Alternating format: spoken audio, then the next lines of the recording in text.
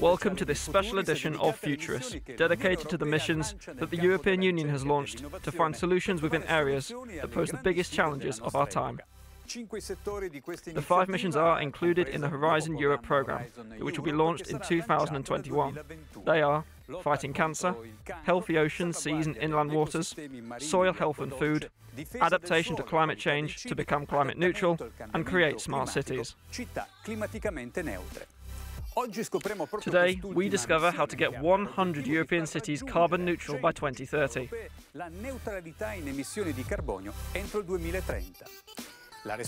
Hanna Goshevitz-Waltz, chair of the Climate Neutral and Smart Cities mission, explained to us why it is so important to improve the environment within cities. Cities cover about 3% of Earth and they produce about 72% of global greenhouse gas emission. So the cities are exactly the place where they can have an impact and influence on changing the climate to make it neutral, because mobility, housing, waste, these are all these issues which can be tackled and reduce the emission of gas. Our goal is mainly to support, to promote, and to showcase 100 cities in Europe and help them in the transformation process towards climate neutrality. Let's now see an example of this type of programme with the projects underway in Spain, Valladolid and Palencia. More than half of the world's population live in urban areas, and this figure is expected to reach 80% by 2050. That's why specific actions are needed to get our metropolitan areas climate neutral in order to protect the environment and our quality of life. In Valladolid, the capital of the Spanish autonomous region of Castilla and León, this strategy has been implemented within the framework of the EU project Renourban, which brings together a constellation of different initiatives. This project includes 2 other lighthouse cities and 2 follower cities. We've implemented actions in areas like making buildings more energy efficient, sustainable mobility, and implemented information and communication technologies. In terms of mobility, we have a charging infrastructure that has 63 charging points around the city. We have also added 45 electric vehicles to various last-mile delivery fleets within the city, plus 2 electric buses, and another 3 additional ones that the City Council has incorporated. Thanks to this technology, it only takes 6 minutes to recharge the bus, that can then go its full route, from start to finish without stopping. This, along with a fleet of a dozen e-vehicles and recharging stations, it's changed the habits of citizens. People have largely welcomed these initiatives, especially those that go very often to the city centre, such as urban freight transport, last-mile delivery and taxi workers, and those who drive into the city. In order to achieve the goals of creating low-energy districts, Valladolid has realised an important retrofitting in the Fasa neighbourhood. The building's facades have benefited from novel insulation. A huge solar panel has been installed on one tower, and the power produced is fed into the district heating network, enabling new biomass heating systems to replace the old gas and fuel boilers.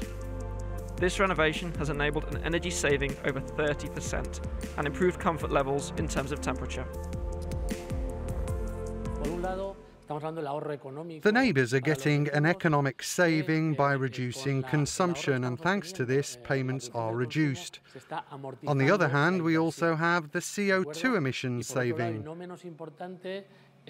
We can say that, thanks to this project, it's possible to save around 780 tonnes of CO2 from going into the atmosphere, which is equivalent to the annual planting of 2,500 trees. The transformation of a city into a smart model takes into account several factors, but energy is the key one in this balance, as Ruben Garcia explains. He is the coordinator of the My Smart Life project, which has been implemented in Palencia, a medium-sized city 50 kilometres away from Valladolid. The goal of these projects is about working on the sustainability and the resilience of the cities. Our cities are obviously a very large energy consumer. Most of us live in cities, and here we have problems when it comes to supplying clean energy. What they are promoting in this kind of project is the development of very innovative pioneer programs towards this energy transition. Transforming the urban environment into a more sustainable place, reducing CO2 emissions and increasing the use of renewable energy sources are among the goals of the My Smart Life EU project that Palencia has implemented as a follower city, replicating what has been done in Nantes, Hamburg and Helsinki.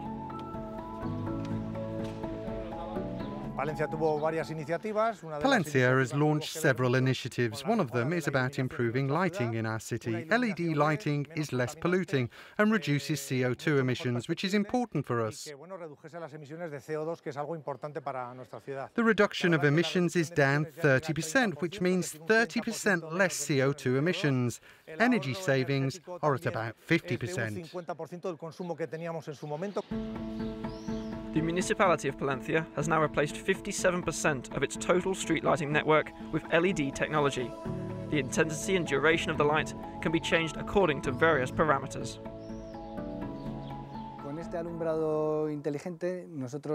Thanks to a smart lighting application, we can control light point to point. We can program it, plan it in summer or winter depending on the conditions of the vegetation, the location. We can program a type of lighting. For example, during the lockdown, we've all suffered. We've been able to reduce lighting by 30% through this smart app.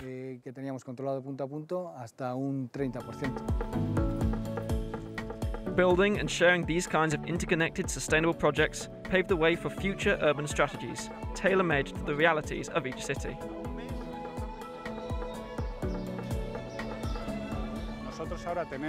We now have an obligation to start visualizing the city to be the way we want it in 2030, a city where all these projects will be completed and a city that continues to work to be a friendly city, where the quality of life is being improved.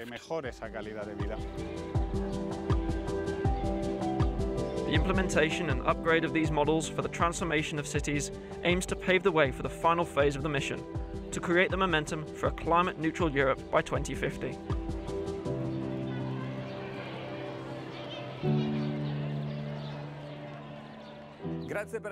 Thank you for following us. You can find more information on the missions of the European Union on the Futuris webpage, on Euronews.com and on our social networks.